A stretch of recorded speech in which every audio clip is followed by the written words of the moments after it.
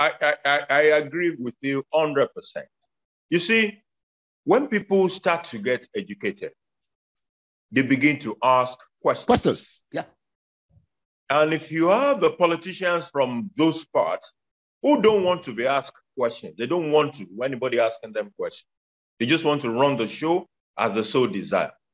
They can have a policy not to get these people educated.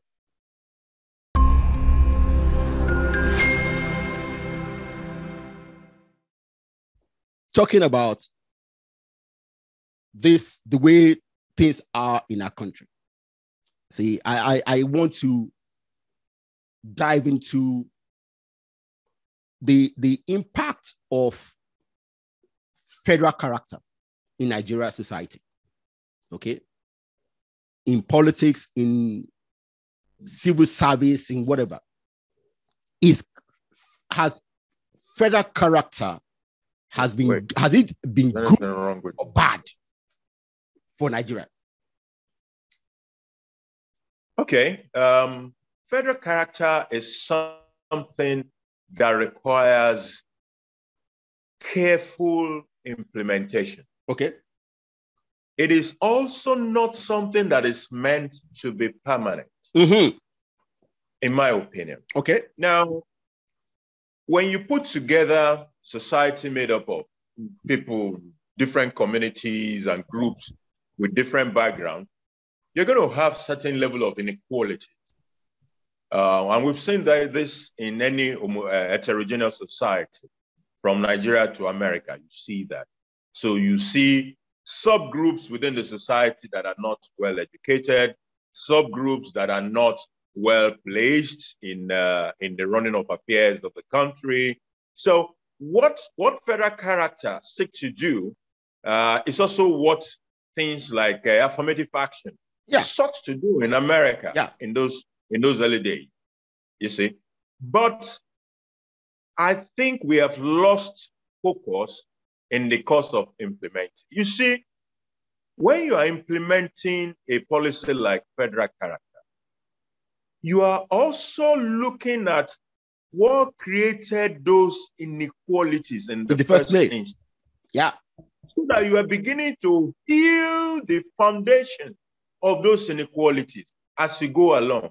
If a group is not well educated, and that is what makes them disadvantaged, it means you need to address education in that place, not to permanently put them in a situation of whether you score 5 or you score 50, just come because you are from a particular group. No.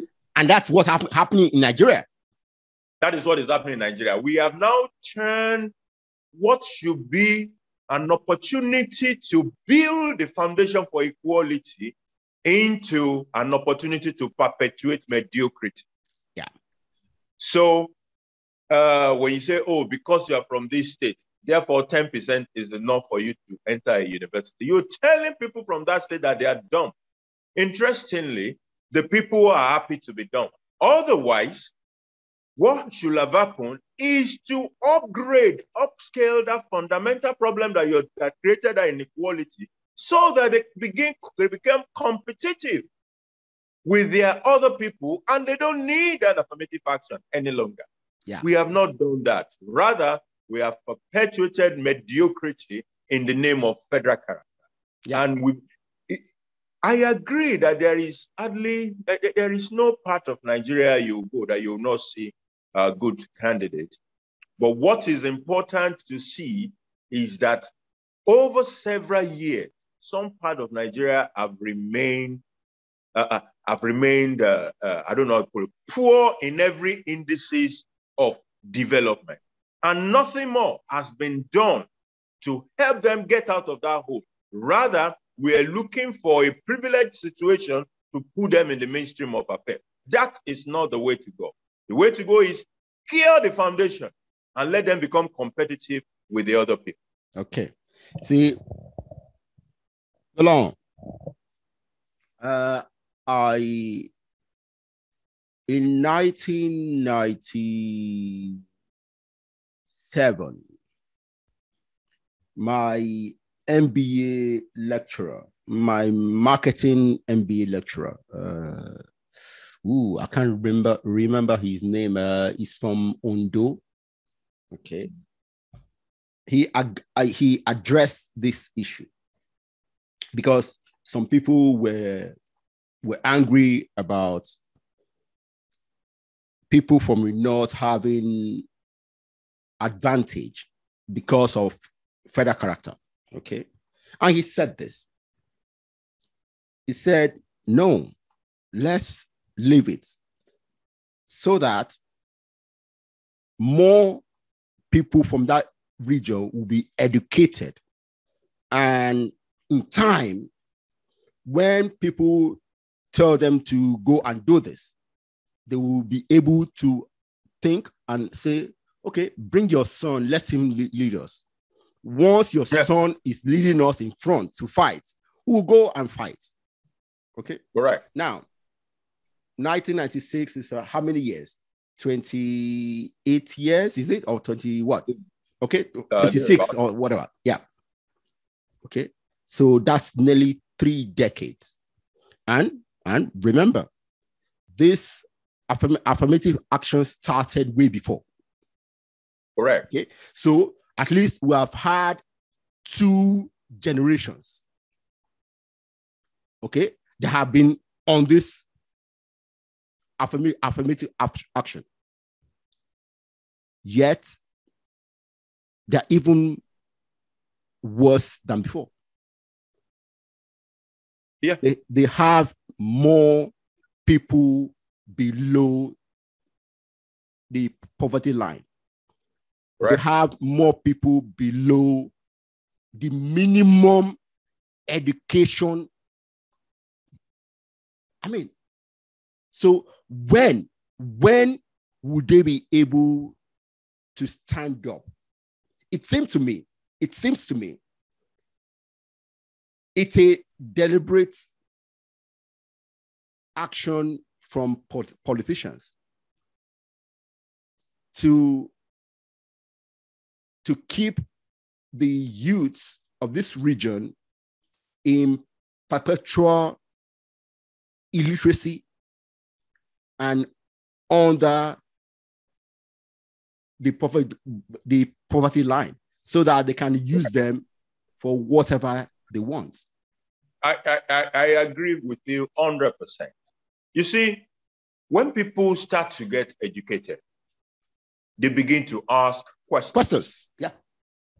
And if you have the politicians from those parts who don't want to be asked questions, they don't want to anybody asking them questions. They just want to run the show as the so desire. They can have a policy not to get these people educated, because that way you can repress them and use them for your purpose as you so desire. Look, if in northern part of Nigeria today, when people send their children abroad to study, okay, let's even start from the idea of the so-called Boko Haram. Yeah. So say Boko Haram means Western education is an abomination or something like that. It is forbidden. But in the real sense, ask yourself, forbidden for who? Because the children of the elites in the north are well educated. Exactly. They ensure that their children go to school here in Nigeria and they go abroad for study. So for who is Boko now haram? So Boko is haram only for the children of the poor, and not for their own children. Yeah. When their own children go abroad, do you know that it is southern children that go abroad and stay abroad? Yeah. The north, they ensure that those children, they come back. Yeah. Because things are waiting for them along, they're still riding the privileged elite parental that they have. If you have education, they know that anything is possible for you, for the children of the elite from the north. So their children will come back, take beautiful position, and continue the agenda.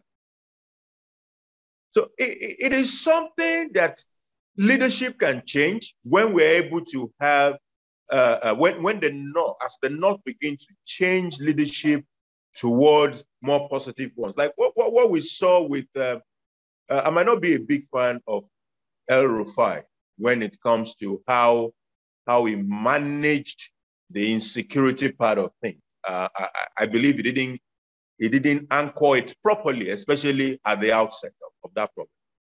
But when you look at what he has done in certain other areas, especially in human development and education, in that place, you give it to that guy. Okay. And the country needs more leaders like him, or more leaders like the former Emir of Kano, who continue to raise very critical questions. I love that man. I love that man.